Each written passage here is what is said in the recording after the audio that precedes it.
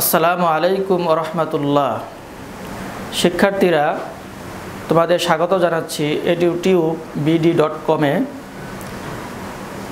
আমি মোহাম্মদ আলতাফ হুসাইন, সহকারী শিক্ষক, ইসলাম ও নৈতিক শিক্ষা, শহীদ বীর উত্তম lieutenant Anwar girls college, Dhaka সেনানিবাস, Dhaka. আজকে তোমাদের সামনে আলোচনা করব প্রথম অধ্যায়ের যে বিষয়গুলো আলোচনা করব বোর্ডে আমি লিখে দিয়েছি, সেগুলো আবার আমি তোমাদের সামনে বলছি। নবী রাসূলের পরিচয়, কবরে সোয়াল জবাব, কবরে আরাম অথবা আযাব, আখিরাতের প্রতি ঈমান, একজন মুসলিমের চরিত্র, এই বিষয়গুলো নিয়ে আজকে তোমাদের সামনে আলোকপাত করব। তো যেহেতু তোমরা এবছর পাবলিক পরীক্ষায় অংশগ্রহণ করবে, ইসলাম ও নৈতিক শিক্ষা বিষয়ের যে মান বন্টন সেটি তোমাদেরকে শুরুতেই বলে দিচ্ছি। তোমাদের পরীক্ষা হবে মোট 100 নম্বরের। বহু নির্বাচনী প্রশ্ন থাকবে 50টি, নম্বর 50। সংক্ষিপ্ত প্রশ্ন 15টি, নম্বর 15। কাঠামোবদ্ধ প্রশ্ন বা বড় প্রশ্ন থাকবে 10টি, তার মধ্যে 60টির উত্তর দিতে হবে। 60টির উত্তর দিতে হবে। প্রথম 8টির মধ্য থেকে 6টি যোগ্যতাভিত্তিক প্রশ্ন। যোগ্যতাভিত্তিক প্রশ্ন অবশ্যই দিতে হবে। আর বাকি 2টি প্রশ্নের মধ্যে থেকে 1টি প্রশ্নের উত্তর তোমাদের দিতে হবে। এই মোট 60টি প্রশ্নের উত্তর তোমাদের দিতে হবে। নম্বর 5 করে, 5 × 7 = 35। টোটাল তোমাদের 100 নম্বরের পরীক্ষা হবে। তো যোগ্যতাভিত্তিক প্রশ্ন যেহেতু এবছর বাড়ানো হয়েছে, সেই কারণে তোমাদের যোগ্যতাভিত্তিক প্রশ্নের জন্য আলাদা প্রস্তুতি নিতে হবে। আমি তোমাদেরকে আজকে ক্লাস শেষে কিছু গুরুত্বপূর্ণ প্রশ্নের উত্তর প্রশ্ন আমি বলে দিব, সেগুলো তোমরা অনুশীলন করবে, তাহলে আশা করা যায় ভালো ফল বা ভালো রেজাল্ট তোমরা করতে পারবে। তো আমরা আলোচনায় আসি। প্রথমেই নবী রাসূলের পরিচয়। নবী এবং রাসূল দুজনের মধ্যে পার্থক্য রয়েছে। নবী হচ্ছেন যাকে নতুন শরীয়ত বা নতুন কিতাব দেওয়া হয় নাই, আর রাসূল হচ্ছেন যাকে নতুন কিতাব এবং নতুন শরীয়ত দেওয়া হয়েছে। নবী এবং রাসূলরা যে কাজ করে থাকেন, তাদের দাওয়াতি কাজ, সেই কাজকে বলা হয় রিসালাত। রিসালাত শব্দের অর্থ বার্তা বহন। আল্লাহ তাআলার বাণী মানুষের কাছে পৌঁছানোই রিসালাত। আর এই কাজটি নবী রাসূলরা পালন করেছেন, এই কারণে নবী রাসূলদের এই কাজকে রিসালাত বলা হয়। আমরা আগে পড়েছি যে ওহী আল্লাহর বাণী, ওহী আল্লাহ তাআলার পক্ষ থেকে আসেন, এবং এই ওহী নবী রাসূলরা মানুষের সামনে বা মানুষের কাছে নিয়ে যান।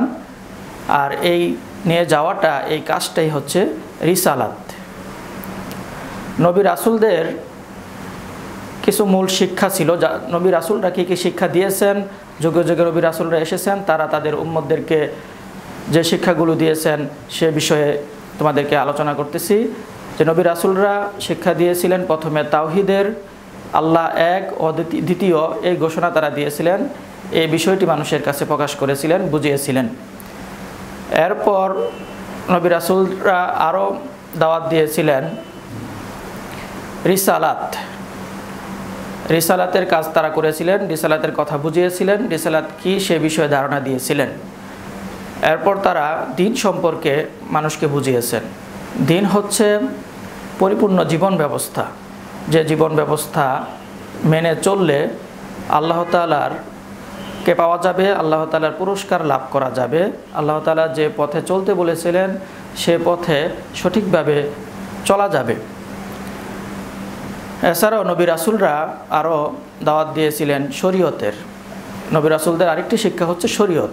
শরীয়ত হচ্ছে হারাম হালাল, জায়েজ না জায়েজ বিভিন্ন বিধিবিধান আলোকপাত করা, কোনটি হালাল, কোনটি হারাম, কোনটি জায়েজ, কোনটি না জায়েজ, এ বিষয়ে দিক নির্দেশনা দেওয়া, এটাই হচ্ছে শরীয়ত। এরপর আখলাক সম্পর্কেও তারা প্রচার করেছিলেন, আখলাকের দাওয়াত দিয়েছিলেন, আখলাক সম্পর্কে তারা বলেছিলেন। আমরা জানি যে আখলাক শব্দের অর্থ হচ্ছে সৎ চরিত্র বা সুন্দর চরিত্র। সুন্দর চরিত্র, যার সুন্দর চরিত্র রয়েছে আল্লাহ তাআলা তাকে পছন্দ করেন। বিভিন্ন হাদিসে আমরা জানতে পারবো, বিভিন্ন হাদিসে রয়েছে এবং কোরআনের মধ্যে আল্লাহ রাব্বুল আলামিন এ বিষয়ে ইঙ্গিত দিয়েছেন। যেমন আমাদের মহানবী হযরত মুহাম্মদ সাল্লাল্লাহু আলাইহি ওয়াসাল্লাম সম্পর্কে বলেছেন, ওয়া ইন্নাকা লা আলা খুলুকিন আযীম, নিশ্চয়ই আপনি উত্তম চরিত্রের উপর অধিষ্ঠিত, অর্থাৎ আপনাকে পাঠানো হয়েছে উত্তম চরিত্রের দ্বারক বাহক হিসাবে। তো হযরত মুহাম্মদ সাল্লাল্লাহু আলাইহি ওয়াসাল্লামের চরিত্র এবং তার আদর্শ আমাদের অনুসরণ করতে হবে। নবী রাসূলরা, সকল নবী রাসূলদের এই চরিত্র ছিল এবং সুন্দর আখলাকের মাধ্যমে তারা মানুষের কাছে এই আল্লাহ তাআলার বাণী পৌঁছিয়েছিলেন। তো শিক্ষার্থীরা, দাওয়াতগুলো এবং নবী রাসূলদের এই শিক্ষা আমাদের যেমন বুঝতে হবে তেমন মানতে হবে, তাহলেই আমরা পরকাল এবং এই ইহকাল উভয় জাহানে আমরা কি করব? উপকৃত হব। এরপর পরের টপিকস আমরা যাব, সেখানে রয়েছে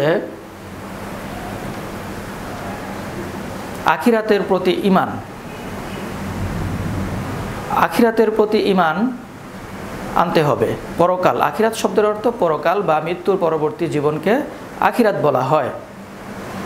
অথবা আমরা বিভিন্ন জায়গায় বা বিভিন্নভাবে বলে থাকি যে মানুষের জীবন বা মানুষের জীবন ব্যবস্থাকে দুই ভাগে ভাগ করা হয়েছে, একটি হচ্ছে ইহকাল আর একটি হচ্ছে পরকাল। তো ইহকালীন জীবন সম্পর্কে এখানে আলোচনা করা হবে, পরকালীন জীবন সম্পর্কে আলোচনা করা হবে, যে জীবনটাকে আমরা আখিরাত বলে এখানে উল্লেখ করেছি। তো আখিরাতে বিভিন্ন ধাপ রয়েছে। মানুষ মারা যাওয়ার পর থেকে শুরু করে জান্নাত অথবা জাহান্নামে যাওয়ার আগ পর্যন্ত বিভিন্ন ধাপে বা বিভিন্ন পর্যায়ে মানুষকে যেতে হবে এবং উত্তীর্ণ হতে হবে, বিভিন্ন স্তরগুলো উত্তীর্ণ হতে হবে। যেমন যখন মানুষ মারা যাবে, কবরে তার আযাব অথবা কি থাকবে? শাস্তি অথবা শান্তির ব্যবস্থা থাকবে। আল্লাহ রাব্বুল আলামিন মানুষকে পাঠিয়েছিলেন তার ইবাদতের জন্য। মানুষ কতটুকু কি করেছে, তার আমলনামা কি, তার সে অনুযায়ী কবর থেকেই তার প্রশ্ন, কবর থেকে তার রেজাল্ট সেখানে কিছুটা পাওয়া যাবে। যেমন কবরে যখন একজন মানুষকে কবর দেওয়া হবে, তখন দুজন ফেরেশতা আসবে, মুনকার নাকির। এই দুজন ফেরেশতা এসে ওই মৃত ব্যক্তিকে তিনটি প্রশ্ন করবে, যা তোমাদের পাঠ্য বইয়ে আছে। তোমাদের পাঠ্য বইয়ে আরবিতে দেওয়া আছে এবং অর্থ দেওয়া আছে। তোমরা অর্থটা পড়বে, আরবি মুখস্থ করবে এবং অর্থটাও পড়বে। পরীক্ষায় অর্থ থাকতে পারে এবং আরবি যদি না পারো, বাংলা উচ্চারণ যদি তোমরা লিখতে পারো, বাংলা উচ্চারণ লিখে অর্থ লিখলেও হবে। তো প্রথম প্রশ্ন করবে মুনকার নাকির এসে, মার রব্বুকা, তোমার প্রভুকে। তো এই প্রশ্নের উত্তর দিবে যারা নেককার বান্দা, তারা উত্তর দিতে পারবে। তারা বলবে রাব্বি আল্লাহ, আমার প্রভু আল্লাহ তাআলা। দ্বিতীয় প্রশ্ন করবে ওমা দীনুকা, তোমার ধর্ম কি, তোমার জীবন ব্যবস্থা কি।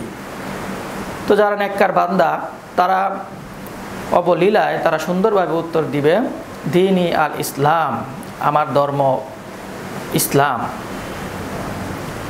এরপর তৃতীয় নম্বরে যে প্রশ্নটি করবে, হযরত মুহাম্মদ সাল্লাল্লাহু আলাইহি সাল্লামকে দেখিয়ে বলবে মান হাজার রাজুল, এই লোকটি কে। যদি নেককার হয়, যদি ভালো ব্যক্তি হয়, জান্নাতি ব্যক্তি হয়, তাহলে তিনি চিনতে পারবেন এবং বলবেন যে হাজা রাসূলুল্লাহ, ইনি আল্লাহর রাসূল। তো যে বান্দারা যারা এই তিনটি প্রশ্নের সঠিক উত্তর দিতে পারবে, তারা প্রাথমিকভাবে উত্তীর্ণ হবে এবং তাদেরকে আল্লাহ তাআলা কবরের মধ্যে শান্তির ব্যবস্থা করে দিবেন। কবর থেকেই তারা জান্নাতের সুবাতাস পেতে থাকবে।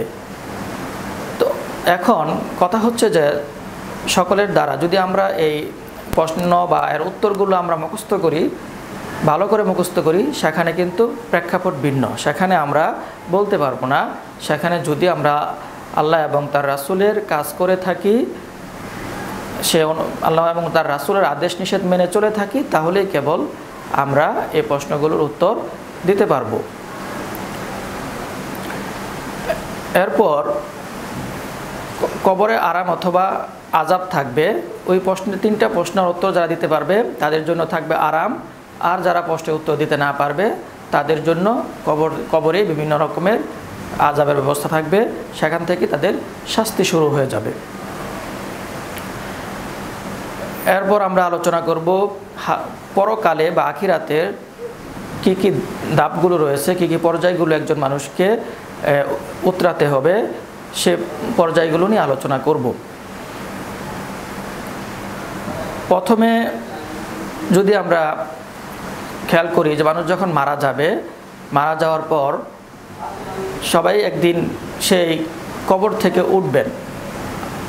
কিয়ামতের দিবসে যখন কিয়ামত হবে, সবাইকেই কবর থেকে উঠতে হবে এবং সবাই হাসরের মাঠে উপস্থিত হবেন। তো আমরা বুঝতে পারলাম যে মৃত্যুর পরেই কিয়ামত, অর্থাৎ পৃথিবী ধ্বংস হয়ে যাবে। পৃথিবী আমরা যা দেখতে পাচ্ছি সব কিছুই ধ্বংস হতে থাকবে। হযরত ইসরাফিল আলাইহিস সালাম সিংহে ফুৎকার দিবে, ফু দিবে, তখন পৃথিবী ধ্বংস হওয়া শুরু হয়ে যাবে। আকাশ এবং তারকা, নক্ষত্র, চন্দ্র, সূর্য সব খসে খসে পড়তে থাকবে। তো ধ্বংসলীলা শুরু হয়ে যাবে। পৃথিবীতে যত পাহাড় পর্বত দালান কোঠা ধ্বংস হয়ে যাবে, সব বিলীন হয়ে যাবে। এবং ধ্বংসলীলা শেষ হয়ে যাওয়ার পর মানুষ কবর থেকে উঠতে থাকবে এবং সবাই দৌড়াতে থাকবে হাসরের মাঠের দিকে। তখনই হাসরের পর্যায় শুরু হয়ে যাবে। তো হাসরের মাঠে সেখানে সকল মানুষ একত্রিত হবে। সেখানে আল্লাহ তাআলা সকলের বিচার করবেন, হিসাব নিকাশ সেখানে দিবেন, আমলনামা দিবেন। তো সেখানে হাসরের মাঠে অবস্থা থাকবে ভিন্ন রকম। সেখানে থাকবে সূর্য মাথার উপর খুব কাছাকাছি। তো যারা নেককার বান্দা, 7 শ্রেণীর লোক যারা ওই দিন ওই সময় হাসরের মাঠের যে গরম থাকবে, উত্তপ্ত অবস্থা থাকবে, সেখান থেকে রেহাই পেয়ে তারা আরশে আজিমের ছায়ার নিচে আশ্রয় পাবে এবং হাউজে কাউসারের পানি পান করতে পারবে। হযরত মুহাম্মদ সাল্লাল্লাহু আলাইহি সাল্লাম হাউজের কাউসারের পানি পান করাবেন এবং হযরত মুহাম্মদ সাল্লাল্লাহু আলাইহি সাল্লাম এবং বিভিন্ন নবী রাসূলরা সুপারিশ করবেন অনেক বান্দার জন্য যারা জান্নাতে যেতে পারতেছে না। তো হাসর শব্দের অর্থ হচ্ছে একত্রিত হওয়া, সমাবেশ ইত্যাদি। এরপর মিজান। মহান আল্লাহ রাব্বুল আলামিন মানুষের পাপ পুণ্য মাপবেন বা পরিমাপ করবেন মিজানের মাধ্যমে। মিজান শব্দের অর্থ পরিমাপক যন্ত্র বা পরিমাপ যন্ত্র, যার মাধ্যমে আল্লাহ তাআলা কি করবেন, মানুষের বা বান্দার পাপ এবং পুণ্য মাপবেন। তো সেখানে দেখা যাবে যে কারো নেকের পাল্লা ভারী হবে, কারো পাপের পাল্লা ভারী হবে। তো শিক্ষার্থীরা, তোমরা পাঠ্য বইয়ে দেখলে খেয়াল করবে যেখানে লেখা আছে যে যাদের নেকের পাল্লা ভারী হবে তারা কি করবে, তাদেরকে আল্লাহ তাআলা জান্নাতে দিয়ে দিবেন। আর যাদের পাপের পাল্লা ভারী হবে তারা জান্নাতে যেতে পারবে না। এবং অনেককেই আল্লাহ তাআলা বিভিন্ন ওসিলা, বিভিন্ন ভালো কাজের মাধ্যমে ক্ষমা করে দিবেন এবং তাদেরকে জান্নাত দিবেন। এরপর সিরাত। তো জান্নাত অথবা জাহান্নামের যেতে হলে সে সিরাত অতিক্রম করতে হবে। জান্নাতে যেতে হলে সিরাত অতিক্রম করে জান্নাতে যেতে হবে। হাদিসে রয়েছে যে সিরাতটা জাহান্নামের উপর স্থাপিত, অর্থাৎ জাহান্নামের উপর দিয়ে সিরাত থাকবে। সিরাত হচ্ছে পথ, রাস্তা, পুল। সিরাত শব্দের অর্থ হচ্ছে শিক্ষার্থীরা পথ, রাস্তা, পুল ইত্যাদি। তো ওই রাস্তাটা থাকবে অনেক চিকন এবং অনেক ধারালো। তো ওই রাস্তা দিয়ে যারা পার হয়ে যেতে পারবে ও পাশে গেলেই তাদের জন্য জান্নাত অপেক্ষা করবে, তারা জান্নাতে চলে যাবে। আর যারা যেতে পারবে না তারা জাহান্নামে পড়ে যাবে, নিচেই জাহান্নাম। তো আমরা জানি তোমাদের বইয়ে রয়েছে মিজানের পরবর্তী ধাপটি জান্নাত এবং জাহান্নাম, জান্নাত অথবা জাহান্নাম। তো জান্নাত হচ্ছে 8টি, জাহান্নাম 7টি। তো জান্নাত বেশি এই কারণেই যে বেশিরভাগ বা অধিকাংশ লোকই জান্নাতে যাবেন,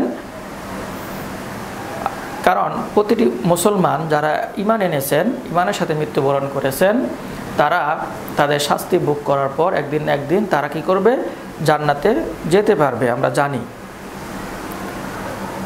আর জাহান্নামে বিধর্মীরা জাহান্নামে যাবে এবং জাহান্নামে থাকবে বিভিন্ন রকমের শাস্তি। 7টি জাহান্নাম, বিভিন্ন রকমের শাস্তি ওই জাহান্নামগুলোতে রয়েছে।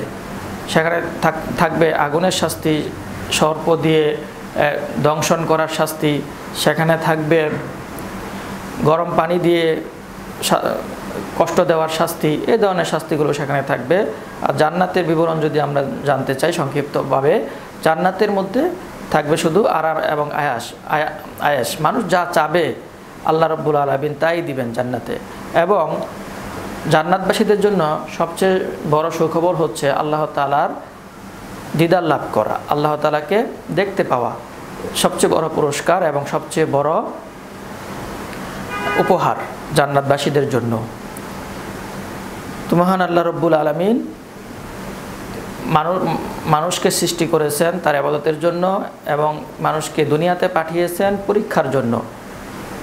দুনিয়া হচ্ছে আখিরাতের শস্যক্ষেত্র, আর দুনিয়া মাজরাতুল আখিরা, দুনিয়া আখিরাতের শস্যক্ষেত্র। অর্থাৎ আল্লাহ তাআলা দুনিয়াতে পাঠিয়েছেন মানুষকে, তিনি দেখতেছেন কে কি করে, কে তার জন্য কাজ করে, কে তার কথা অনুযায়ী চলে এবং কে চলে না।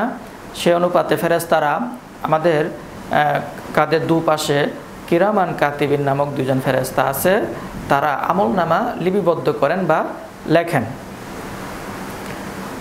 ডান পাশের ফেরেশতা কিরামান, তিনি ভালো কাজগুলো লেখেন, প্রতিটি মুহূর্তের ভালো কাজগুলো সে লিখে রাখেন। এবং কোনো বান্দা যদি ভালো কাজের নিয়ত করে, সাথে সাথে ওই ফেরেশতা ওই ভালো কাজটা লিখে রাখেন এবং আল্লাহ তাআলা সেই ভালো কাজের বিনিময়ে যে সওয়াব দেন সেই সওয়াবটাও বরাদ্দ করে ফেলেন। আর মন্দ কাজের ফেরেশতা যিনি মন্দ কাজ লেখেন ওই ফেরেশতা একটু ছাড় দেন, আল্লাহ তাআলার নির্দেশ রয়েছে একটু ছাড় দেন। কারণ হচ্ছে যে বান্দাকে পরীক্ষা করতেছেন, বান্দাকে দেখতেছেন যে ওই বান্দা যদি কোনো খারাপ কাজের ইচ্ছে করে, ওই খারাপ কাজটা যদি পরিপূর্ণভাবে না করে, তার দ্বারা সংগঠিত না হয়, তাহলে ওই ফেরেশতা লেখেন না। যতক্ষণ পর্যন্ত সংগঠিত না হবে ততক্ষণ পর্যন্ত কি করবে না? শিক্ষার্থীরা খেয়াল করবে যে ওই ফেরেশতা ওই ব্যক্তির ওই খারাপ কাজ বা ওই পাপটা লিখবে না। যখন সে করে ফেলবে বা করা শুরু করবে তখন থেকে তার পাপ লেখা শুরু হবে। তাহলে মহান আল্লাহ রাব্বুল আলামিন, আমরা পড়েছিলাম আগের পাঠে যে তিনি হালিমুন, তিনি সহনশীল, অতি সহনশীল, ধৈর্যশীল। এই কারণেই তিনি বান্দাদেরকে সুযোগ দিচ্ছেন, কারণ বান্দারা একসময় তার ভুল বুঝতে পেরে আল্লাহর কাছে তওবা করে সঠিক রাস্তায় চলে আসবেন, সেজন্য তিনি সুযোগ দিচ্ছেন। তো আখিরাতের প্রতি ঈমান আমাদের আনতে হবে। আমরা জানি যে ইসলামের যে 7টি বিষয় রয়েছে, আল্লাহ তাআলার প্রতি বিশ্বাস আনয়ন করা, নবী রাসূলদের প্রতি বিশ্বাস আনয়ন করা, এরপর ফেরেশতাদের প্রতি বিশ্বাস আনয়ন করা, এরপর আল্লাহ তাআলার আসমানি কিতাব, যে কিতাবগুলো আল্লাহ তাআলা দিয়েছেন, পাঠিয়েছেন, এই কিতাবগুলোর উপর বিশ্বাস আনতে হবে। এরপর তাকদীরের উপরে বিশ্বাস আনতে হবে। তাকদীর হচ্ছে ভাগ্য। মহান আল্লাহ রাব্বুল আলামিন মানুষের ভাগ্য, অনেক ক্ষেত্রে ভাগ্য লিখে রেখেছেন এবং মানুষের চেষ্টায় আবার আল্লাহ তাআলা ওই ভাগ্যের পরিবর্তনও তিনি করে থাকেন। এবং কোরআনের বিভিন্ন জায়গায় এই সম্পর্কে আলোচনা রয়েছে। যেমন এক জায়গায় রয়েছে লাইসা লিল ইনসানি ইল্লা মা সাআ, মানুষ যা চেষ্টা করে তাই পায়। তোমাদের পাঠ্য বইয়ে এই আয়াতটা রয়েছে। অর্থাৎ মানুষ যা চাবে তাই পাবে, মানুষ যা চেষ্টা করবে তাই পাবে, চেষ্টা না করলে কিছুই হবে না। আমরা জানি চেষ্টা সাফল্যের চাবিকাঠি। তো আল্লাহ রাব্বুল আলামিন এই হাদিসের মধ্যে এই কথাটা বলে দিয়েছেন, এবং এই আয়াতের মধ্যে আল্লাহ রাব্বুল আলামিন এই কথাটি বলে দিয়েছেন, এবং আরেকটি আয়াতে এটাও বলে দিয়েছেন যে কোনো কাজ আল্লাহ তাআলা বান্দার উপর কঠিন করে দেন নাই, কষ্টকর করে দেন নাই। যেমন আয়াতে বলা হচ্ছে লা ইউকাল্লিফুল্লাহু নাফসান ইল্লা উসআহা, আল্লাহ তাআলা বান্দাদেরকে এমন কোনো কাজ দেন নাই যেটা বান্দার সাধ্যের বাহিরের কোনো কাজ তিনি করার আদেশ দেন নাই। মানুষ যা করতে পারবে সেই আদেশেই আল্লাহ তাআলা দিয়েছেন। সুতরাং আল্লাহ তাআলা যে বিধিবিধান আমাদেরকে দিয়েছেন সেগুলো যাতে আমরা কি করি, সঠিকভাবে পালন করার চেষ্টা করব এবং সঠিকভাবে পালন করব ইনশাআল্লাহ। তো আমরা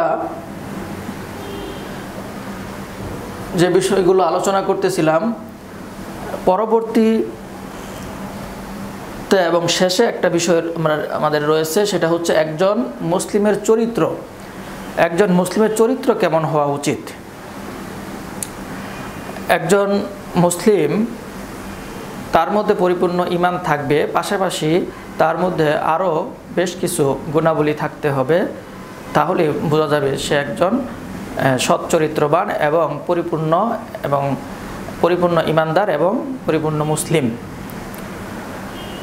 কি বিষয় থাকবে তোমাদের পাঠ্য বইয়ে যে বিষয়গুলো আছে আমরা যদি দেখি, সেখানে রয়েছে যে আল্লাহর প্রতি ভয় থাকতে হবে, অর্থাৎ তাকওয়া থাকতে হবে। তাকওয়া হচ্ছে আল্লাহ ভীতি, ক্ষুধাভীরুতা, পরহেজগারিতা ইত্যাদি। তো আল্লাহকে ভয় করতে হবে, কারণ যদি আমরা আল্লাহকে ভয় করি তাহলে প্রতিটি মুহূর্তে আমরা বিভিন্ন অন্যায় কাজ থেকে বেঁচে থাকতে পারব। যদি কারো মধ্যে, কোনো মুসলিমের মধ্যে পরিপূর্ণ তাকওয়া থাকে তাহলে সে পরিপূর্ণ মুমিন হতে পারবে। এরপর আরও যে গুণাগুলি থাকতে হবে, যে একজন মুসলিম যিনি হবেন, সঠিক মুসলিম, তাকে সত্যবাদী হতে হবে।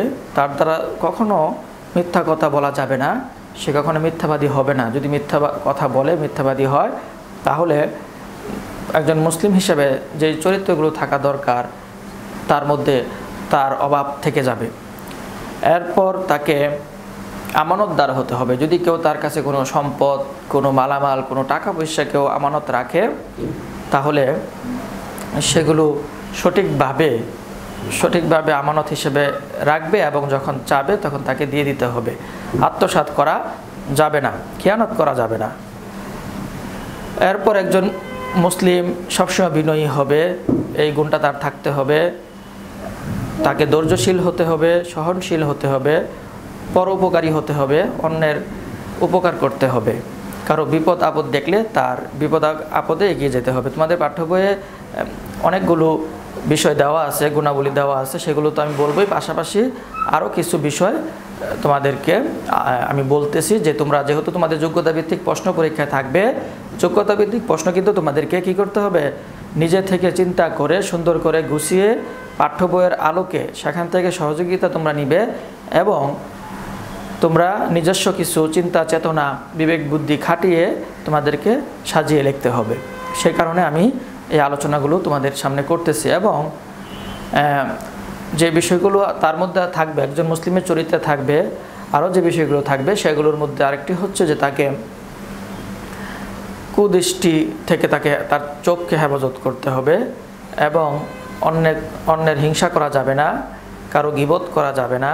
এই বিষয়গুলো হাদিসে এবং কোরআনে আল্লাহ তাআলা বিভিন্ন জায়গায় বলেছেন এবং কঠোরভাবে নিষেধ করেছেন এই কাজগুলো করতে। তো সুতরাং একজন মুসলিম হিসাবে আমাদের এই ব্যাড হ্যাবিট, যে খারাপ কাজগুলো রয়েছে, গীবত করা, হিংসা করা, অহংকার করা, মিথ্যা কথা বলা, এগুলো আমাদের ছেড়ে দিতে হবে। চুরি করা, ডাকাতি করা, ছিনতাই করা, এগুলো করা যাবে না। এগুলো করলে আল্লাহ তাআলা অখুশি হবেন এবং আমাদের উপর বিভিন্ন বিপদ আপদ আল্লাহ তাআলা চাপিয়ে দিবেন। তো শিক্ষার্থীরা, তো তোমাদের আলোচিত আজকে যে বিষয়গুলো উল্লেখ করলাম, যে বিষয়গুলো তোমাদের সামনে আলোচনা করলাম, এগুলো তোমরা পাঠ্য বইয়ের আলোকে আরও পড়বে, পাঠ্য বই থেকে পড়বে, তোমাদের ইসলাম নৈতিক শিক্ষা বইয়ে আরও দেওয়া আছে, সুন্দর করে লেখা আছে, সেখান থেকে পড়বে। আমি প্রথম অধ্যায় থেকে তোমাদের অনুশীলনীতে যে প্রশ্নগুলো আছে সেগুলো তো পড়বেই, পাশাপাশি তোমাদের যেহেতু যোগ্যতা ভিত্তিক প্রশ্ন বেশি আসতেছে, তোমাদের যোগ্যতা ভিত্তিক কী ধরনের প্রথম অধ্যায় থেকে কী ধরনের প্রশ্ন থাকতে পারে সে সম্পর্কে কিছু আলোচনা করব। তো তোমরা খেয়াল করে শুনবে, আমি তোমাদের গুরুত্বপূর্ণ কিছু প্রশ্ন বলে দিব, সেগুলো তোমরা বই থেকে উত্তর নিয়ে উত্তর সংগ্রহ করে পড়বে, অথবা যে কোনোভাবে সহযোগিতা নিয়ে তোমরা এগুলোর উত্তর তোমরা রেডি করে ফেলবে। যেমন প্রথমেই বলবো একটি প্রশ্ন আকাইদ থেকে। আকাইদ অর্থ কি? আকাইদ কাকে বলে?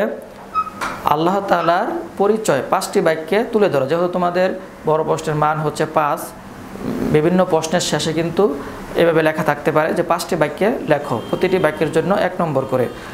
এরপর ঈমান অর্থ কি? কোন কোন বিষয়ে আমাদের ঈমান থাকা জরুরি? এই প্রশ্নটা খুবই গুরুত্বপূর্ণ, তোমরা প্রথম 2টা পেজে এই প্রশ্নের উত্তর পাবে। ওহী কাকে বলে? আল্লাহ তাআলার গুণাবলী আলোচনা করো।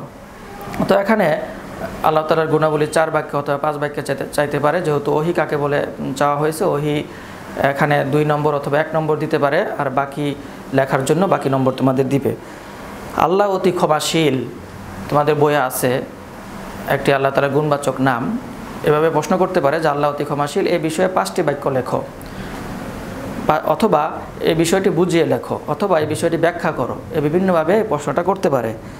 এরপর আল্লাহ অতি সহনশীল, এটা একই রকমের আগের মতো, যে এই ব্যাখ্যা চাওয়া হতে পারে, অথবা বলতে পারে যে এই বিষয়ে তোমরা 5টি বাক্য লেখো। এরপর কবরের সওয়াল অথবা জবাব, এই সম্পর্কে তোমাদের আলোচনা চাওয়া হতে পারে যে কবরের সওয়াল জবাব সম্পর্কে আলোচনা করো, অথবা 5 বাক্যে লেখো। এখানে প্রথমেই তোমরা সওয়াল জবাবের অর্থটা লিখবা। সওয়াল অর্থ প্রশ্ন, জবাব অর্থ কি? উত্তর। এরপর আখিরাতের প্রতি ঈমান আনা বিষয়ে 5টি বাক্য লেখো, অর্থাৎ আখিরাতের প্রতি ঈমান আনলে আমাদের কি উপকার হবে বা কীভাবে ঈমান আনতে হবে, গুরুত্বটা কি, এ বিষয়ে 5টি বাক্য তোমরা লিখবে। তাহলে শিক্ষার্থীরা, আশা করছি যে তোমরা আজকের আলোচনাটি বুঝতে পেরেছো এবং এই প্রশ্নগুলো তোমরা সুন্দরভাবে শিখে নিবে, আর আলোচনাগুলো আবার বই থেকে পড়ে নিবে, তাহলে তোমাদের জন্য সহজ হবে। তো শিক্ষার্থীরা, আজকে এই পর্যন্তই। তোমরা সবাই ভালো থাকো, সুস্থ থাকো। আসসালামু আলাইকুম ওয়া রাহমাতুল্লাহ।